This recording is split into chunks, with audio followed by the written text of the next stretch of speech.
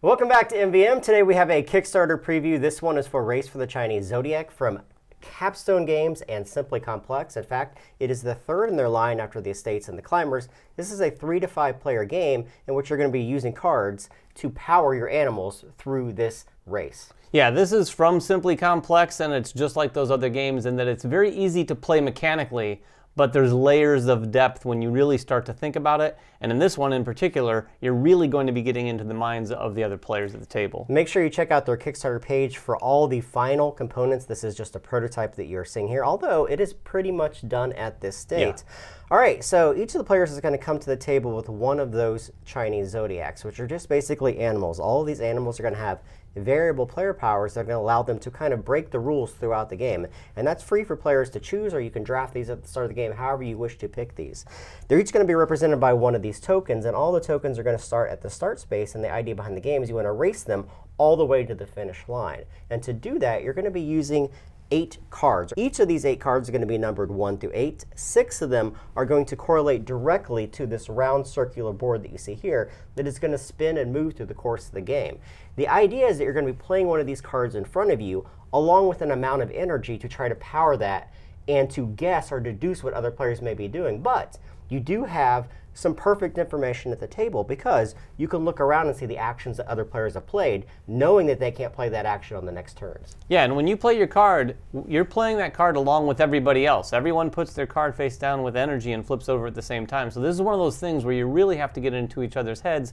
And like Jeremy said, take a look at the information that's already on the table to deduce exactly what you want to do to make the most of every single turn. And at the start of the game, it's kind of interesting how you're going to kick off that by using the cards in your hand to gain some of that karma to use through the course of the game. Yeah, what's interesting is as you play these cards throughout the game, you have to play them one after the other and go higher or spend some karma. So at the beginning of the game, everyone's going to choose one of their cards to basically seed that process for the beginning of the game and flip that over.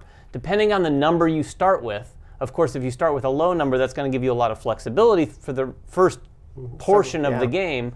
If you play a higher number, it's going to give you less flexibility. So you play a higher number, though, you're going to get more karma. And then they've got some really interesting mechanics for how that karma then still exchanges hands before the very beginning of the game. All right, each player is also going to begin with an X number of energy cards in their hand. When you look at these energy cards, they're very basic. They're numbered 1 through 6. At the start of the game, every player is going to start with 2 1s, 2 2s, and then a number 3.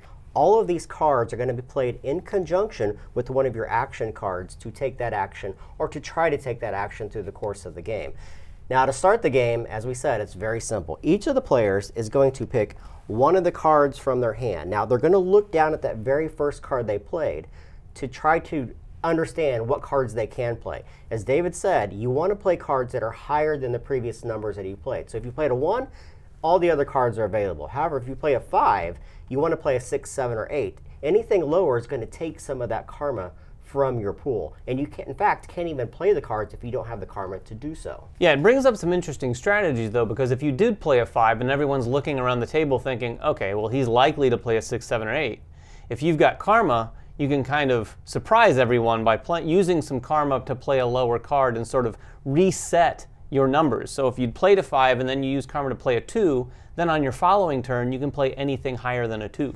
Now, how that karma works, if you play a number that is 1 lower, you're just spending 1 karma. For anything that is 2 or lower, away from that last card that you played, costs 2 karma. And again, as we said, this is a perfect information game. So at any given time, you can see the cards they previously played throughout the game, plus any of the karma that they may have left in their pool to use. Now, you're probably wondering, you guys just talked about a lot of stuff, we don't even know what's going on, and you don't. Here's how it's going to work. You're going to pick one of the cards from your hand, and you're going to also have your energy cards secret in your hand as well. And what you're going to do is everyone at the table at the same time is going to have one of their action cards and one of the energy cards facing them, and then they're going to lay them in front of them. At the same time, everyone's going to reveal those cards. In this case, I played a help with an energy that is 3. Now, everyone knows at the table what all the other players have done. You are going to do this in sequential order from number 1 all the way up to number 8, with all the 1 actions taking place first, then the 2s, then the 3s, then the 4s. These cards are broken down into 3 main types of cards that players are going to use. All of the green cards are basically movement cards. These are the cards that you're going to be playing and trying to move your animal up through the course of the race. All of the yellow cards are special cards that are typically going to allow you to gain more karma or going to allow you to gain more energy into your hand. And then there's also the blue card. The blue card is basically a repeat card that will allow you to repeat the previous action in that sequence that you've used. Yeah, it's really nice. And again, it's hard to explain this entire game without you having played a full round. But all these cards are going to relate to this rotating wheel here in the board. And these things will make sense when you realize that the rewards for the cards that you played, those actions that you take, are going to be changing throughout the game because this wheel here rotates throughout the game.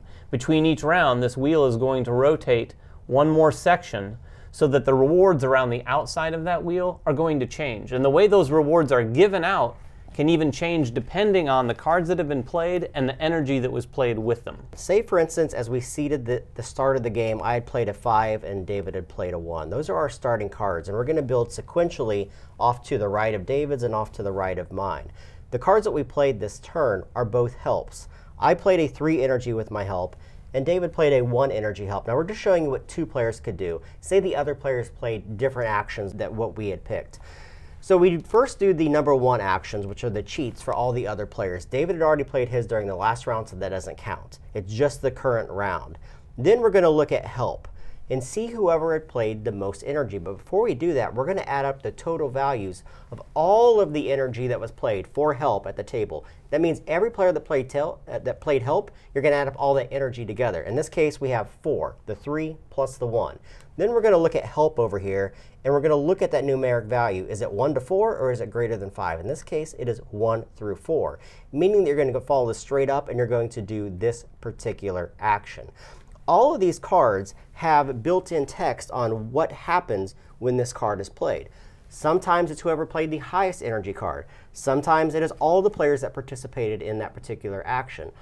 Plus, they also have what happens with the people that lost that action, meaning they played the lowest energy card. So sometimes it can be harmful to you if you don't win those particular actions. There's a variety of different symbols around the outside of the board, too, that can sway or change the things that you get for those particular cards that you play. Yeah, and in fact, even the spaces that don't have a numeric value, for instance, the one that we had been on, this represents the number of players who'd played that card. So in this case, Jeremy and I both played the card, so that's 2. So we would each get 2 karma in that case. If more people around the table had played it, this symbol equals the number of players who had played help on that round. And then on top of that, this action is going to do a little bit more for you. Yeah, that's going to allow you to exchange certain energy cards from your hand for higher energy cards, and there's a system by which that works as well. And you're going to keep going through all the players. So we've resolved our number 2s, then you're going to resolve the 3s, 4s, 5s, as long as they exist on the table. Those cards that you have played are going to stay out in front of you forever until you play the number 8 card. The 8 card allows you to scoop all the cards back in your hand with a caveat.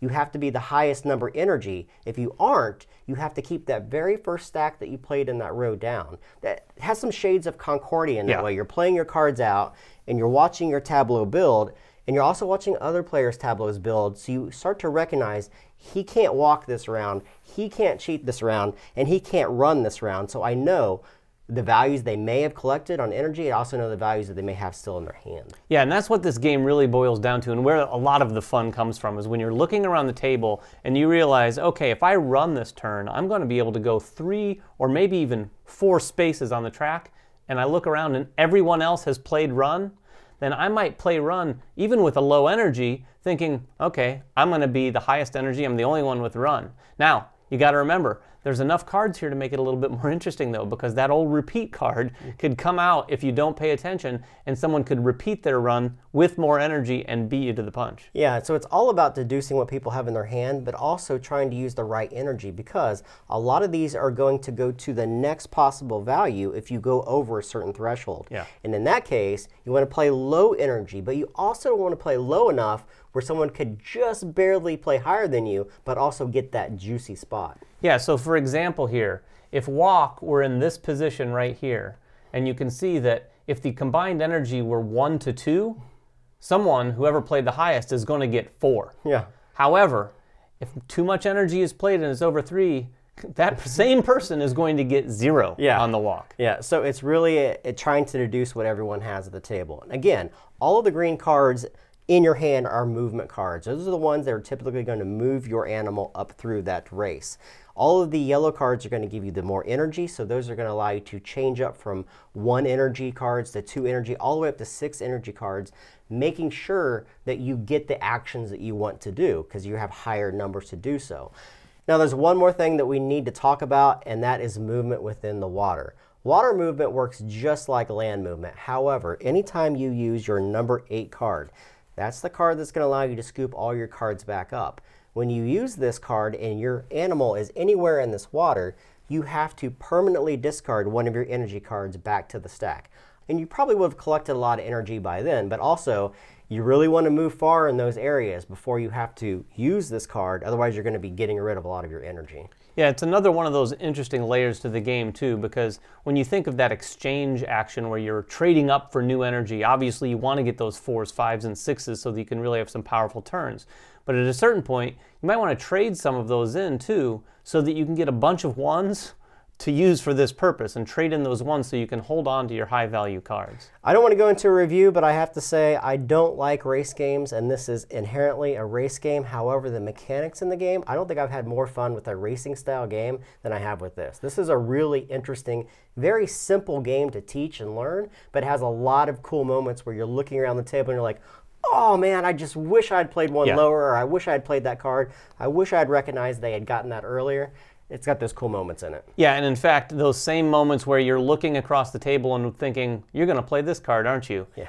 I've not played another game in recent memory that had as much of that, except maybe the Estates. Yeah. You know, the Estate, just like Simply Complex's overall line, this game has that in spades. You're going to be sitting there wondering what someone else is going to do. They're going to do exactly what you didn't want them to do. You're going to be second guessing yourself, and all of that is going to be done in a really fun way. Fantastic little game called Race for the Chinese Zodiac, 3 to 5 players. If you guys have any questions about it, make it in the comments below. Subscribe to us, follow us on Twitter, check out their Kickstarter, and we will see you guys next time. Bye-bye.